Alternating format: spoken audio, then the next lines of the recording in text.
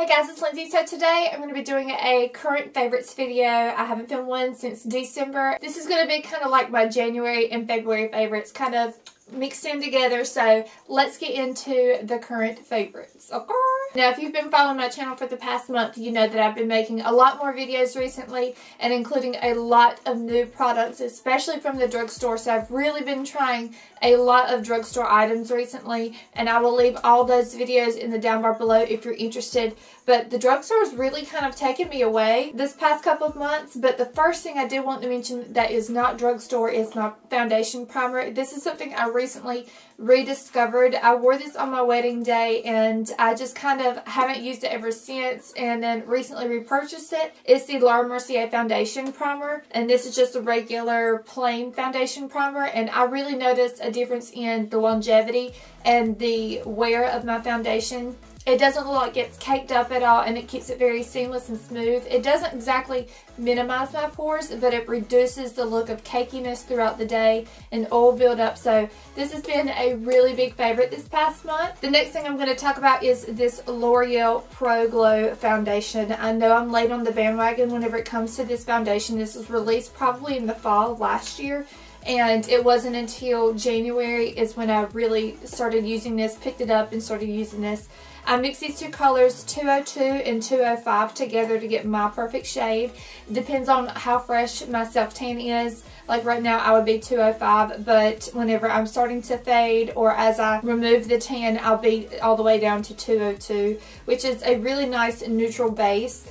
I really enjoy this foundation. It's honestly so beautiful. I love how light it feels on the skin. The coverage level is like medium.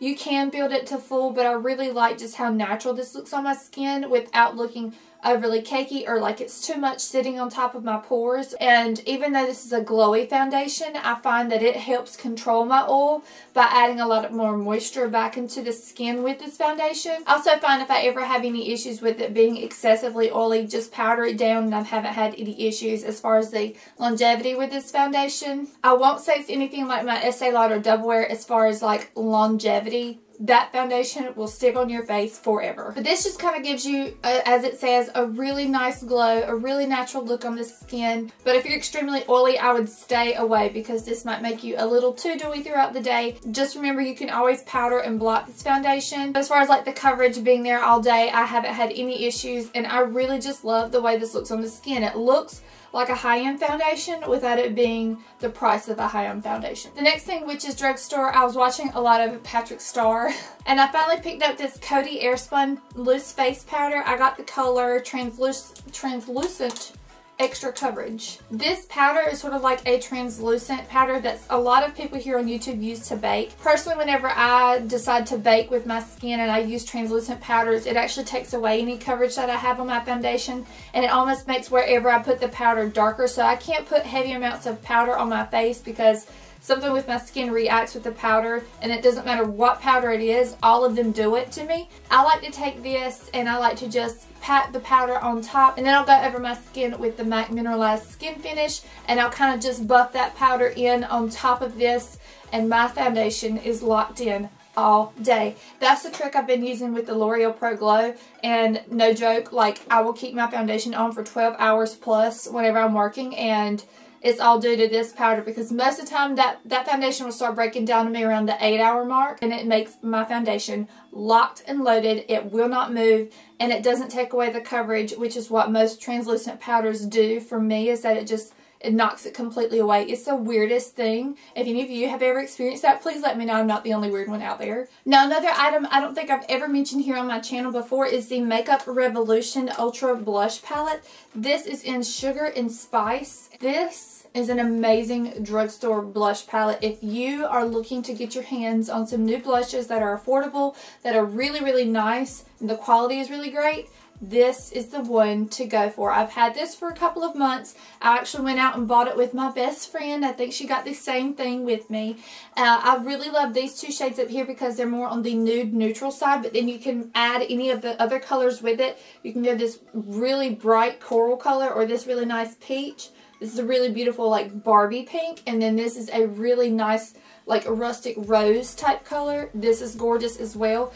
These colors are so finely milled that they never have any patchiness or powderiness whenever I apply them to the cheeks. They don't look like they're sitting on top of my cheekbones. They always look so natural, and you can see like on my hand how flippin' pigmented these blushes are. They are so, just the quality of them are so nice. They also included 2 highlighters up here.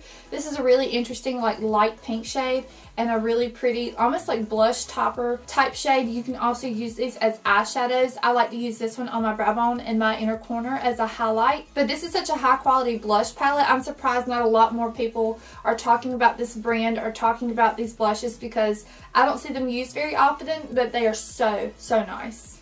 That's so nice. Now the next palette you all know that I'm going to mention. You know. This is Juvia's Place, the Saharan palette, and this is so amazing. I recently got it in the beginning of February, and I haven't been able to put it down since. I am wearing on my eyes today. Honestly, the swatches I did in my swatch video did not do this justice, because this palette is amazing. Just watch the pigmentation of these shadows. Just watch. Just swatch. I mean, how amazing is that shimmer? And I used this this greeny gold color in my tutorial that I just did, and I will link that video in the down bar below as well if you haven't seen that. I really love this coral shade. This is just amazing. Let's see if it'll swatch. Look how pigmented that shade is. It's amazing. I'm telling you, the swatches I did in the last video, a lot of you commented, and I'm going to try to find like a new swatch sort of technique with my videos, but I really am loving this palette. If you don't know already, there are discount codes all over the internet for Juvia's Place, so you can definitely probably look that up. I think Juvia's Place also does like a newsletter sign up discount if you're a first time member or first time customer of theirs, so I would definitely check that out. This palette is $28, and with the shipping and the discount code I got it for I think a total of $30. So yeah, you can't go wrong with this palette. It is so beautiful, and the more I use it, the more I love it, the more I want to buy all of the other palettes. It's coming, I promise. I'm going to do it. Next is a lip favorite, and you guys probably already know this is the Jordana Sweet Cream matte liquid lipsticks. These are my absolute favorite. I love the Wet n Wild Catsuit liquid lipsticks that they recently come out with, but these are all more wearable shades that I personally enjoy. My favorite of all of them is the buttercream frosting. I love wearing this to work. I've got some other people at work even like addicted to these. This is just such a nice, it looks almost like a really pale, like white out your lips type of nude, but it really isn't. It has the most prettiest color, and it's one of my favorites. And I love cinnamon toast, rose macaroon, tiramisu is also another one that is my absolute favorite. I have a swatch video swatching all of these, and a try on video if you want to see what they look like. And then I also love creme brulee. Creme brulee is probably, it's definitely like almost up there, my #1. So the Jordana Sweet Cream Matte Liquid Lipsticks are my absolute favorite of the month, and I cannot believe how amazing these are for $5.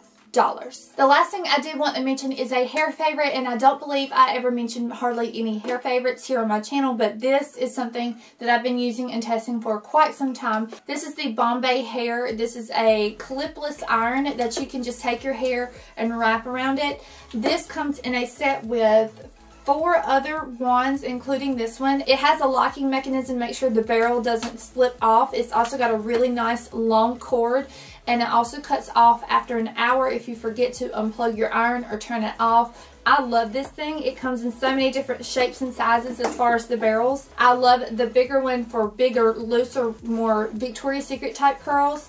I haven't ever really used this funky one. I really like this smaller one, and this one for more tapered curl. If you guys want like a hair tutorial using the Bombay hair set, I definitely would love to do it. I believe this is the 5-in-1 set that they have. It also comes with 2 clips that clip your hair, and then it also comes with a glove as well. I bought this personally because I was watching Babs Beauty, and her hair is always amazing, and she recommended this set, so I went out and I bought it. There's discount codes everywhere online as well. I will try to include one in the down bar below. I got this set, I believe, for like $60 a couple of months ago, so I'm sure you can probably get the same price for this set, but this is amazing. This is the all black barrel as well, and I love how the cord just swivels and it doesn't ever get tangled up, which which is one of my favorite things, that I can just sit there and just curl it and then not have to worry about the cord tangling up around whatever I'm using or around the arm, or just kind of getting really stuck up on everything. So yes, and I believe the second smaller barrel is one of my favorite barrels to use for my hair. And I have such long, straight, thick hair. It's so hard to find an iron that keeps my hair curled